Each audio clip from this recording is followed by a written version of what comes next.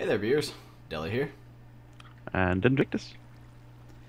And we're we're here to make up for being jackasses.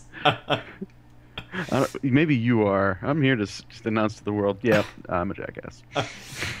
We have done way too much, and every time we tell ourselves, okay, let's stop, and then make our video showing everything that we're done, we're like, well, maybe one more thing. And Just one more. Just one yeah, more. and it just continues on for hours and hours at a time. So we've made so much progress, and we feel terrible because you probably don't know what the hell happened. So Yeah, it's all right. I think you all will appreciate it. It is meaty progress. So it's I hope you guys enjoy it because we're gonna take you on a walkthrough tour of what we've got done already. Alright, so here's the entrance into the bridge that leads to the spire. Which in itself has a very funny story. Uh, we were about to start recording this video, thinking, yeah, we're set. We got nothing more to build, and as we just mentioned, we're the type of people that are like, what? Just one more thing. And This sure used to enough. be just stone, a simple stone entrance. Then we decided to make it all torchy and look nice. So, Yeah, and yeah. the funniest part about it is we slept, woke up, and we're like, alright, it's bright and early, we can start the video. It took us an entire day just to do this entrance right here. Yeah. So we slept again, woke up, and now we're doing the video. The ultimate procrastinators. So let us begin.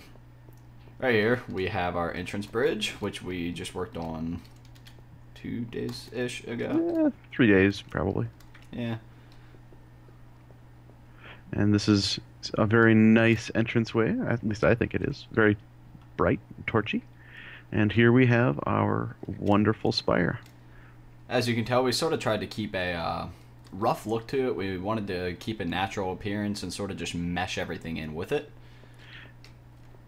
Yeah, I think there's a sort of movie-esque feel to it when you have everything sort of built into it. It's almost Lord of the Rings-like, I guess. You know, feels like it's just sort of part of the landscape, and I think I really like that aesthetic anyway. Which, as you guys remember, if you've watched the first episode of Delinvictus Plays Minecraft, then you have seen that the original staircase was one wide and was really awkward to go up and down. So Yeah. I took some time to spread it out into bigger steps, and while I was doing that, and all this junk, Invictus was doing this, converting the dirt yurt.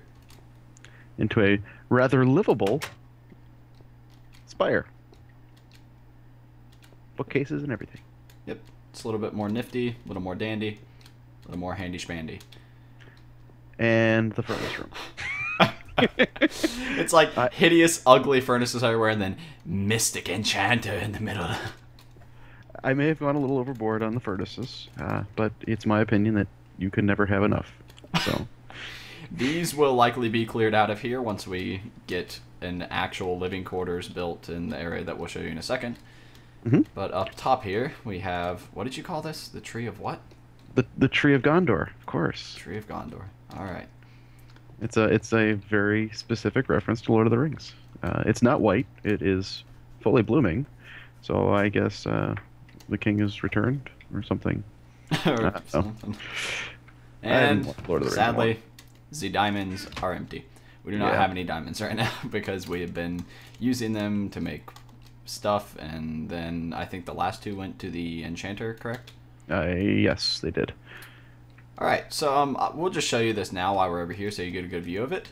But over there is the foundation for where we will be building our castle. And if you watch the first episode of Delinvictus Craft, that was at one point a mountain. It is completely level. We had to take off like probably 10 or so levels of dirt and stone to get that perfect flatness. And once we accomplished that, which took a real day, like 24-hour day. I mean, not 24 hours, but But a full session of playing Minecraft. yeah, of about 6 hours in length. It was just insane. So, well worth it though, because now it looks nice and flat and pretty. We have torches over there, just so monsters don't spawn all over our foundation. And we even added in, I didn't, but Dell, he decided to build a scaffold and fill in a little bit of dirt on the undersides there, make it look Yes. a little bit more natural, blend in. So he risked his life and lost it a few times in doing so. God, that was so annoying. I I fell that one time and I was like, this is so stupid. I have to climb clear back up there, and I don't even get back to where I was working, and I fall off again and die. Multiple times. Oh, crap.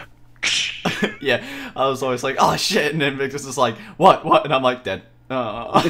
3 seconds later, feed says, Delicroix has died. It was sad. That again, huh? And then on top of that, I began work on the garden, which was my big thing that I was pushing Invictus for. I was like, I want to have a garden. I'm like the needy housewife that wants to plant plants and cry in her sorrow because her husband doesn't love her anymore or something. But maybe that was a little too deep. That was such a sad story. That was a little too deep. I'm sorry. I apologize for that. But we did get a really pretty effect out of it, and we made some awesome waterfalls coming out of the troughs in there. But Yeah. we'll get more into that once we get over there. Mm-hmm. And Also, we have a second story veranda. that is a story in and of itself again. At one point, I was just going on a random building mode. To be honest, the dirt yurt was converted on a whim. I just noticed that I had a whole bunch of cobblestone, and I was itching to use it. So I decided to just disassemble the dirt yurt as Deli was building these stairs, and as a topper, I decided to put in a veranda on the first floor. And this was the veranda, this little small area, just a viewing platform. And if you guys remember, we did have a platform on the dirt yurt that was actually a dirt platform. Mm-hmm. So we made sure to keep it intact. We wouldn't want to lose our wonderful view of the lake. So, and then later on, we decided, well, if we've got a first-story veranda, we've got to have a second-story veranda. And that seemed like a good center area to put our record player. Yep, and if you want to hear, let's see if we can get this going. We even got speakers for it, so it's not the most epic tune to begin with, but we're hoping to get to more records later. We'll have to expand our collection. I think it's epic. Oh, well, I'm glad you do. I love this song. Initially, a pretty cool song. I was like, it's really weird, and then after that, I was like, all right, this is pretty cool. All right, so here's the mineshaft area that you guys saw us building, and as you can see, we closed it in back here. Mm-hmm. And I think a creeper blew up right here. Yeah, that was a sad day. We forgot to torch it for a little while there. Yeah. So, as you can imagine, the foundation for the castle is above us, and we had to fill in this area simply so that we could put the stone foundation on top of something. At some point, we may fill this in, or it may be converted into a basement area. We're not entirely sure yet. We would like to have it go deep into the mountain, but depending on how large scale the top side gets, we may start thinking, well, we don't need to go very deep. Yeah, I think it might be ideal to have like an entryway through here. That way we can just get to our mine shaft without going outside. That would make sense. So, you heard it here first, folks. Breaking news from Delinvictus Craft. Alright, so here's the foundation. It's going to be enormous.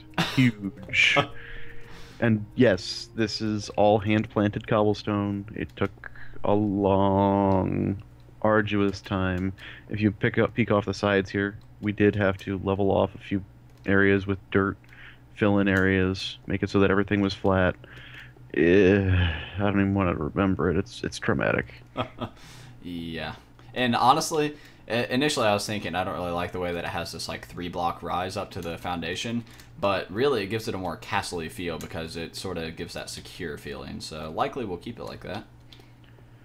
Yeah, and as the sun goes down here, you get an idea of just how expansive and how many torches were needed, and you'll actually get a nice view of the spire as it is lit up in all of its glory. It actually is a very pretty thing, and I'm proud to be living there. So. And of course, the garden is still in progress because I ran out of glass and wood. So right now we've got a couple plants brewing, and it is going to be a 2-story garden. On the top, all of this is going to be filled in with dirt, and then we are going to plant trees and make a biodome up here out of glass. Yeah, and the whole point and key to all of this all along has been to, ensure that we maintain the nice view that we originally had. Make sure that we have every single possible angle, a way to look out every way. I mean, every castle should have a very secure feel, as Dilly was saying. So we want to make it as realistic as possible while also keeping the aesthetic of, wow, this looks really pretty. So. Yes, and if anybody's wondering, some people have a strange hatred for cobblestone, and while my hatred is not really a hatred so much as it is a, I don't know, just a, I think that it can be much prettier when you convert it to smooth stone. We are going to be building the walls out of smooth stone for the castle. However, we are going to continue to use cobblestone for floors and accent pieces and things like that. So. Yes.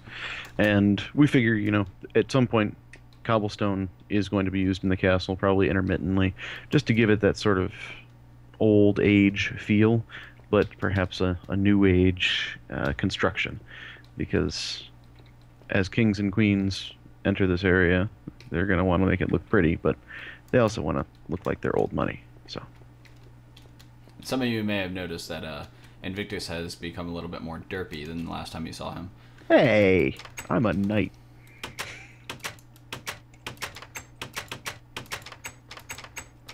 I give up. Oh, God. Ah, you bastard! Keeping a knight out of his own home. Who would dare? Anyway, if you You're look like off the Don top here, Quixote. You're the derp knight.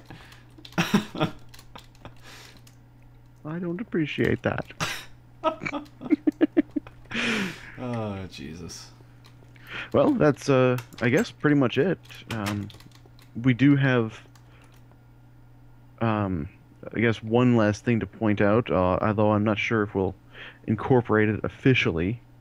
Do you want to show them how we got those waterfalls to light up, or are we... Yeah, actually, I think we'll save that for another episode. Maybe an exploration episode instead. Okay, I like that. Yeah, I mean, you guys know where it came from, I'm sure, but of course we have our own little secret place where we have it and all that junk. So, we'll probably have a episode where we'll venture into the Nether together and take down some stuff. Yeah, it's been actually, be honest, again, I am still fairly innocent when it comes to this game, so I haven't been in the Nether very often, and ever since they implemented an end to the game, I'm not sure how I feel about that, but it's I haven't really been in there, and I haven't done very much exploring, so I guess we'll have to give Deli this derpy armor and make him lead. I don't want the derp armor. I will make a full armor. What is that? Projectile protection? Mm-hmm. I knew you were enchanting your helmet. The other day, I walk up there and Invictus looked a little less derpy for a second, and I realized he was standing by the enchantment table, and I was like, "Are you enchanting that helmet?" And he's like, "No," and then puts it back on. You're just jealous. That's all. I'm going to go and harvest a bunch of diamonds and make a full diamond suit. Oh, and you won't make me one? No, never. You can't make me. Shut up. All right. Well, again, I guess that's pretty much all we've got for you. We didn't want to go too long without showing you what progress we made, and we hope you have... Oh, God! Sorry, Invictus. Wow. I decided Seems to like jump. You're in trouble there. Should I come help you? No! I don't want your kind of help. Oh, I can got this armor. I can outswim creepers like it's nothing. Except for that one that's right behind you. He's not that close. Must make it back to the bridge. I sound like Spock. Oh, have they? They haven't actually seen the struts for the bridge yet, have they? Oh no, they haven't. I guess that's one last thing we can show you before we head on off. I'm being pursued by a skelly. Let me see. 2 is my sword? Alright. I don't know. It's your stuff. I mean, I have my HUD turned off, so I'm just like... I don't remember where my stuff is. Typical. Come here, you stupid skelly.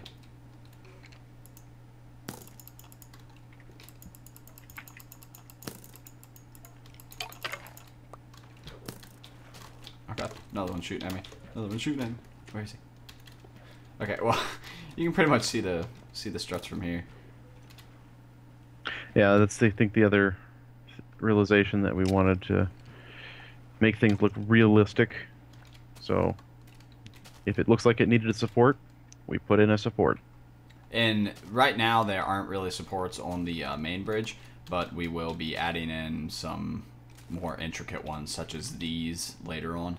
They won't go clear down to the water likely the way that they angle down to the water, but they will definitely bridge the gap between the walls here. So anyway, we hope you've enjoyed your tour, and I guess I'll let Deli take it from here. All right. Honestly, I don't have much more to say.